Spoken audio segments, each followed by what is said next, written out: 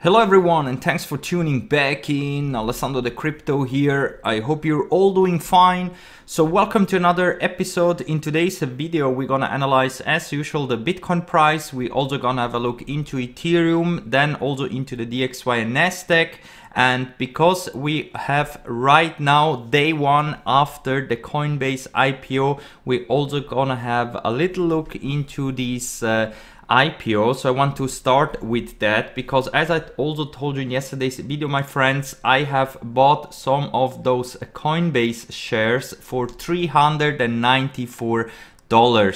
So even though we are a bit overpriced, I just wanted to participate on this IPO. I never bought into an IPO, and that's why from the first minute that this stock went live, I immediately bought with market price. So right now I have an entry of $394 and I'm not thinking about to trade with that stock. So it's more like an investment for many years that I just want to have in my portfolio, because this is kind of a statement for me, because also it's kind of a big sentiment that I have with Coinbase, because when I started my cryptocurrency journey I went in through Coinbase. So that's why for me it's kind of giving something back to this company, and that's why I just bought in here with a market order. I don't care the price. It can even drop sub $300 in my opinion, but I just wanted to have from the first minute on some of those stocks, and this is exactly what I did. And afterwards, of course, the stock dumped. So this is of course what can happen when we are in a price discovery. So in my opinion, we're gonna see here big volatility in the next coming days and weeks here for the Coinbase stock. So if you want to buy in this stock, it's not financial advice, it's just my opinion. Then maybe wait until the price is going a little bit below $300, because I think if you're investing for the long term in this company and in this stock, you should be doing fine. Same like everyone did when they bought in right at the beginning, for example in Apple, Microsoft, Facebook and so on. There were a lot of years where it seemed like that we would go down to zero through all of those stocks, but at the end, if you just have bought in at the beginning and kept it forever, you should be now maybe even a millionaire. So that's why if you want to buy Coinbase, it's live right now, and I think if you're able to catch below $300 this stock, it should be a nice buy entry. But no financial advice, my friends, this is only what I am doing. And here in this channel we also gonna have a look into the Coinbase stock in the future, because I want to see if this stock is going to be a bit correlated also to the Bitcoin price or not. So this is going to be very interesting to see how Coinbase will correlate to the overall crypto market, especially with the Bitcoin price. So let's wait and see where today we're gonna open. Pre-market prices right now are a bit above the close of yesterday, but I think that here we could even drop below $300 in the next coming days and weeks before maybe we could see some kind of a recovery here above $400. But as I told you, my friends, I'm not trying to trade this stock. This is something that I just buy and keep it wherever the price is going. I'm really not caring about the price of this stock, but of course it would be nice if we would start to pump here as well, just to see Coinbase doing great here on the stock exchange.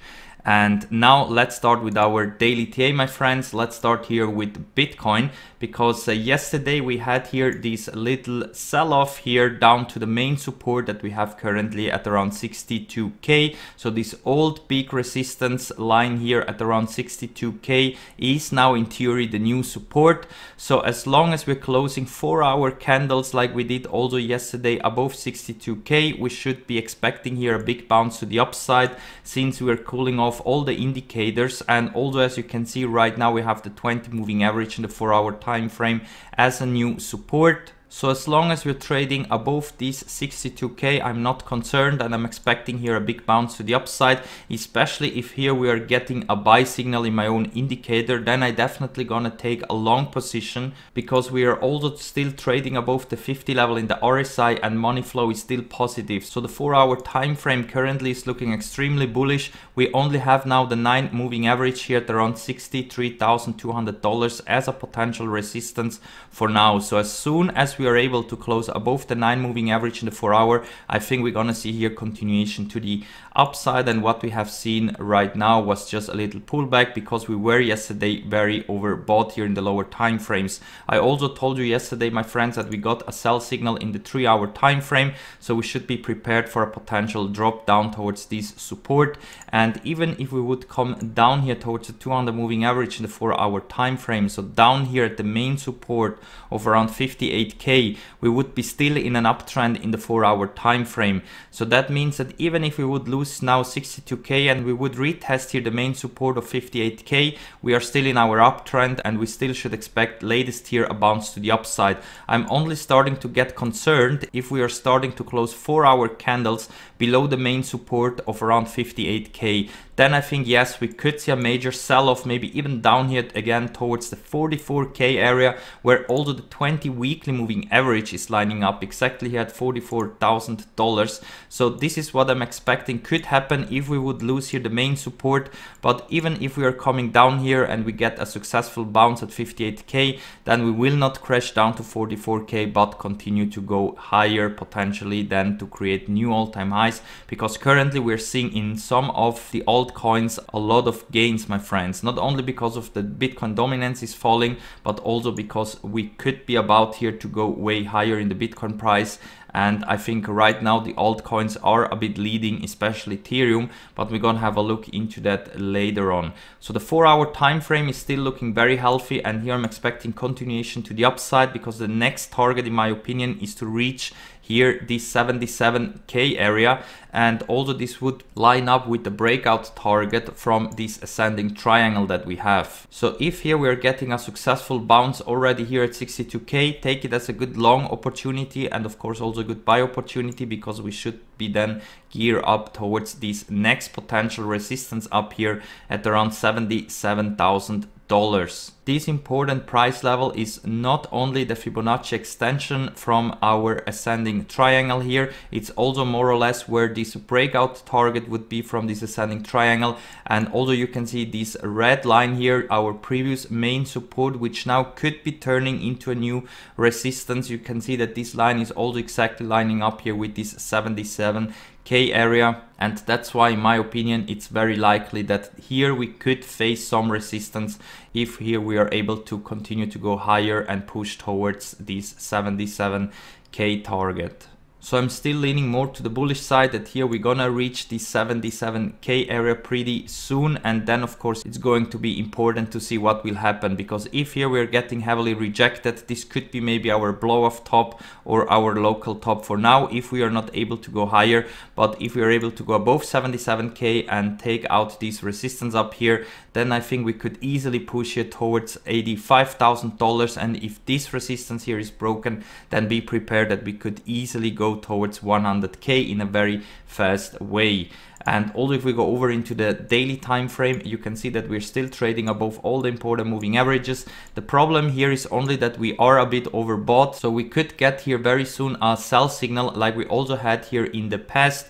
But that usually means only that we are coming back down to test an important support, for example here the 9 or 20 daily moving average, which are currently here between $59,000 and $60,000. So if here we're getting a sell signal, I think that we could come down to test these two important moving averages, but then also expect a big bounce to the upside, because the daily time frame is still looking bullish, and I think this breakout that we have seen so far is valid, and we're gonna see very soon here continuation to the upside above 70k. So even though in the short term we could still come down here back into this ascending triangle, I still think that the likelihood of going higher towards 77k is more likely, and I would only start to get concerned if we would lose here the 9 and 20 daily moving average as a support, and of course also drop below $58,000. because in that case we could get a major correction before maybe we continue our bull run. So everything is still looking great, my friends, and I'm expecting here continuation to the upside overall in the crypto space, of course also in the stock market.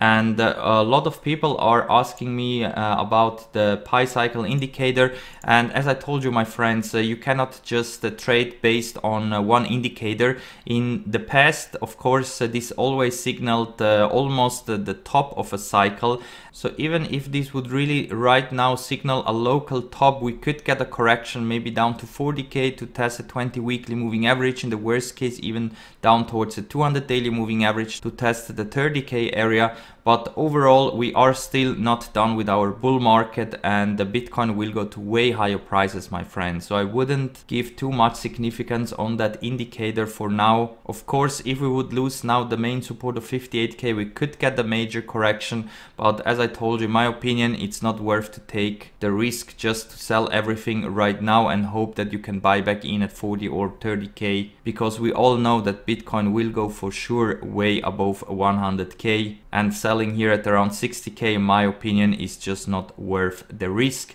And also if we compare this indicator, for example, with the euro price, you can see that here we are not getting a sell signal. So in the Bitcoin to euro pair, we are not having this sell signal because these two moving averages didn't cross yet. So that's why never trade based only on one indicator and one pair. Only if we have several indicators and signs that we could be topping out, then I think it's worth to take a little bit of profits out just to be ready if we're gonna see a major sell-off. But since we are right now still in this breakout phase, I still think that big moves are about to come, and if you sell right now, you might miss big gains here in the not so distant future. So this is no financial advice, my friends, but this is just what I am doing, and I'm sharing my thoughts with you. You can do whatever you want, but for me personally right now, I think it's still the time to accumulate, and we will go to way higher levels very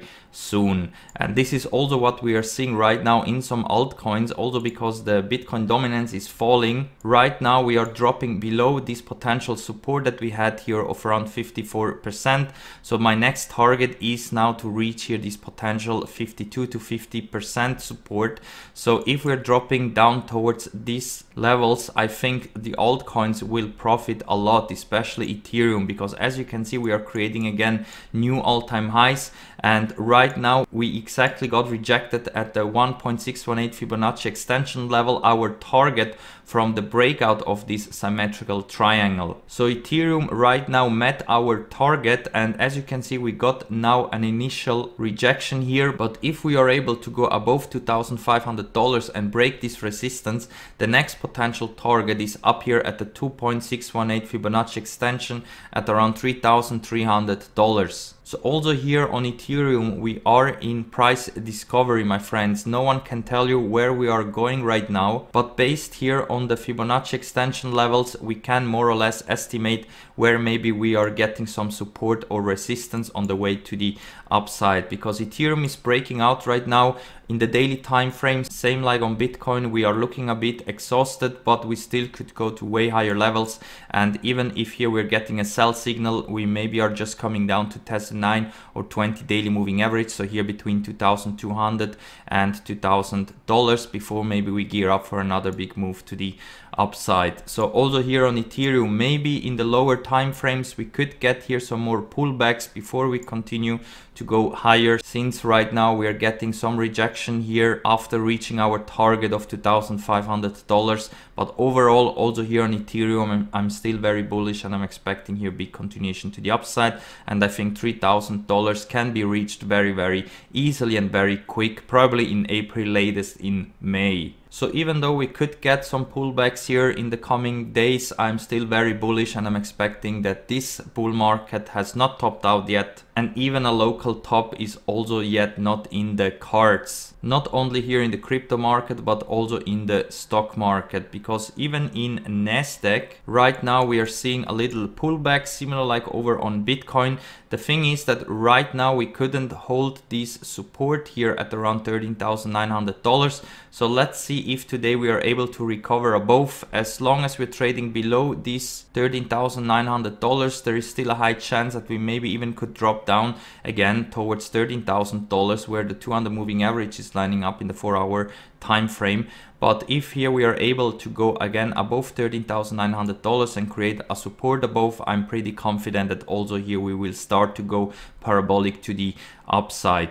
Because right now with this sell-off, we still have the RSI above the 50 level. Also, we are still in an uptrend here in the 4-hour time frame, and money flow is extremely positive here. So I'm very bullish here for Nasdaq as well. And if we have a look here into the DXY, you can see that we are still falling off the cliffs. So the only support that we currently have is here the 50 daily moving average, and if this one is getting lost, we could easily go down here again towards $91 to $90, and that of course would be very much in favor for the crypto and stock market. So as long as the DXY keeps falling, I'm very bullish for the crypto and stock market. Of course, also here we could get very soon a bounce, because we are looking extremely oversold, and also the RSI now is coming into very oversold condition. So we're gonna see a bounce somewhere very soon, but since we are again trading now below all the important moving averages here, like the 20 and 200 daily moving average, I think right now we have a bit more room to go lower than higher. I would only change my mind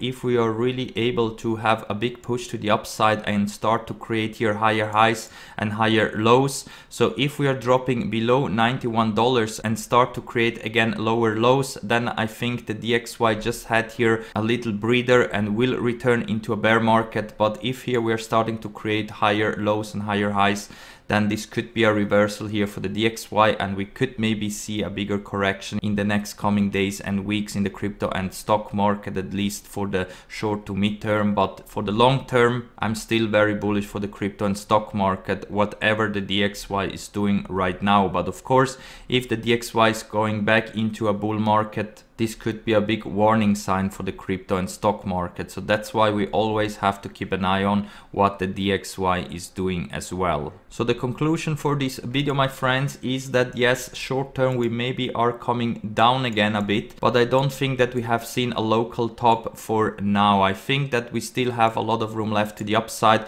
and we are still in this breakout phase, especially here on Bitcoin, and we will go towards this 77k target pretty soon. So if you like the content, make sure to hit that like button and also subscribe to the channel, my friends. I do daily TA videos, and I am also giving away $50 coupon codes for Prime XBT over on Discord. So make sure to join our free Discord trading chat. You find the invitation link here in the video description. Once you have clicked on this link, then you have to go here to read first and click on this thumbs up button to confirm that you're a human and not a bot. Like this, you have free access to our trading chat, and you can just let me know here with the private message that you have signed up with my referral link for Prime XBT, and then I will send you out your promo code worth of $50 that you can use to trade here with leverage over on Prime XBT. And of course, you can also try out the unique co-vesting feature here, where you can easily copy trade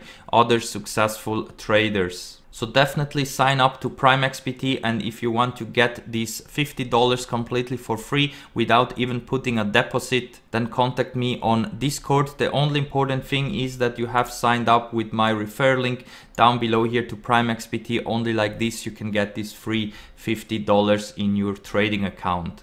And also check out all my other links, for example to Bybit and Phoenix. Those are the recommended exchanges that I'm also using to trade Bitcoin and Ethereum with leverage. If you still need an account over here, then make sure to use my invitation links down below here. They will give you some extra bonus with your first deposit, so make sure to use them. And also, if you're completely new in the crypto space, open up an account over on Swissborg, Binance and also Coinbase. Those are the exchanges that I'm also using, and with my invitation links you can get some free money as well with your first purchase. And don't forget, you can get a YouTube membership on my channel or also donate me here directly on Discord if you want to get access to my own indicator, which is giving you buy and sell signals for Bitcoin. So if you're trading with leverage or you're interested in such an indicator, make sure to get a YouTube membership or contact me directly here on Discord. And you can send me here a private message, because like this I can set up your access for the indicator, and of course a little donation is needed in order to keep alive the live stream. So thank you again very much for watching, my friends, and we're gonna see us all in the next one. Bye!